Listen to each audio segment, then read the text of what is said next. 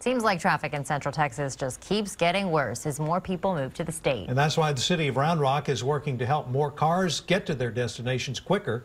KXAN's Lauren Kravitz shows us how. Gotten horrendous. Sharon Bailey knows when to skip the main lanes of Round Rock. If I have to go at rush hour, I'll go the back roads. I know the area around here well. Because the wait from red to green at intersections like Mays and US 79. Well, it feels like about 5 minutes. In reality, it's about 2 minutes, but you may wait longer if there's more traffic. The city of Round Rock is working its magic here in the Traffic Control Center. They want to synchronize traffic lights. They'll then analyze that data to eventually, hopefully, reduce the wait time at a red light.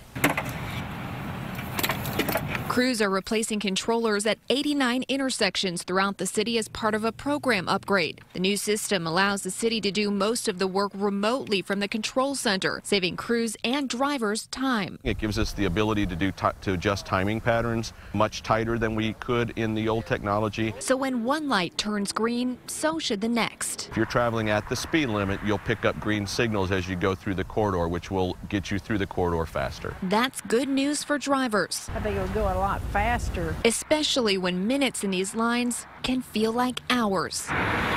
Lauren Kravitz, KXAN News. The city should complete the signal synchronization by the end of this week.